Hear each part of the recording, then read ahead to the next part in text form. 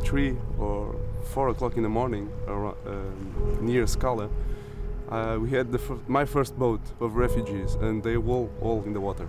All.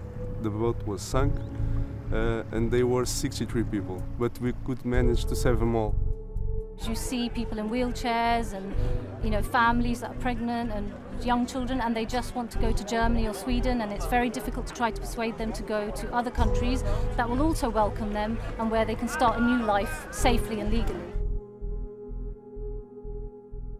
So usually I work at the courtyard where people are being registered, their fingerprints are taken, they're being photographed, and as they wait for the registration or when they're done, I approach them and I try to explain relocation for them.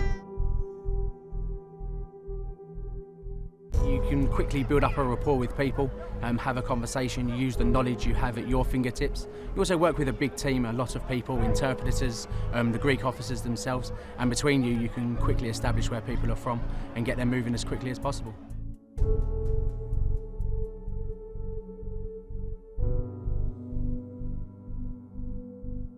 We will be here to help because there's always refugees coming, and we need to know who they are, where they're going, so we can help them.